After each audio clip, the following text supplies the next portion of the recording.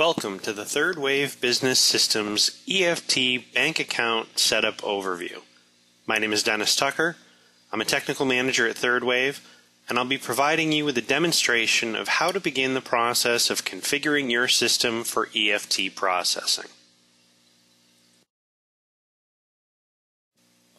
Before we begin the bank account setup process, it's important to note that in order for the EFT application to function properly, a requirement in the SAP currency setup must be met. The value assigned for the international code for each currency set up in the system must match a code in the ISO 4217 guideline for currency code standards. Validation of the currency setup should be done before utilizing the EFT processing application. Bank accounts are set up using the EFT Bank Setup Wizard, which can be accessed through the Administration menu, Setup menu, Banking menu, TWBS EFT Bank Setup Wizard option. Once the wizard screen loads, click the Next button to begin the wizard process. In Step 1, the user can select the country of the bank account, the banking institution, and the house bank account number of the account to be used for EFT processing. Click the Next button to proceed to the next step.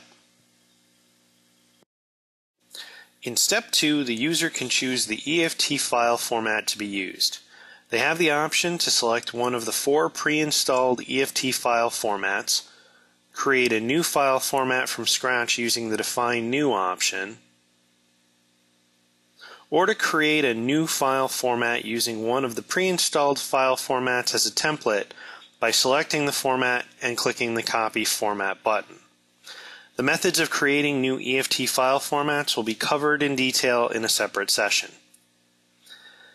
If a pre-note is required by your bank to ensure correct EFT formatting and business partner information, select the pre-note required checkbox and enter the grace period in days. The grace period to enter should be found in the specifications from your bank. If your bank requires a balancing record in the EFT file, select the balancing record required checkbox and select the account type and number for the balancing record. Click the Next button to proceed to the next step. In Step 3, the user will be required to provide account-specific information for the company and the bank. The available fields on this window will vary depending on the EFT file format chosen in Step 2. The available fields should match the fields in the specification from your bank.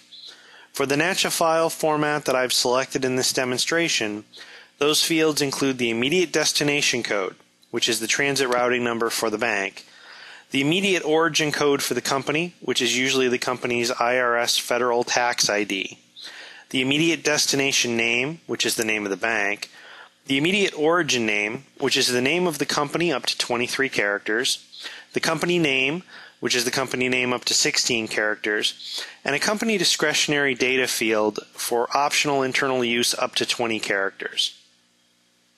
Click the Next button to proceed to the next step. In Step 4, the user will be able to designate output file paths for the creation of the pre-note and transaction files.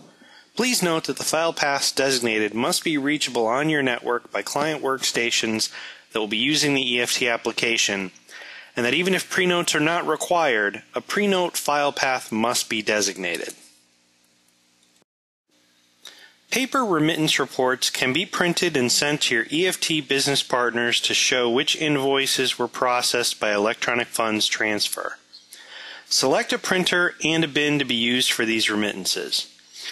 To choose a format to be used for these remittance reports, click the button to the right of the Format field to browse to one of our TWBS Configurator format library files. To edit an existing remittance format or to create a new format, click the arrow to the left of the Format field to open the configurator. The process of editing or creating a new EFT remittance format will be covered in detail in a separate session.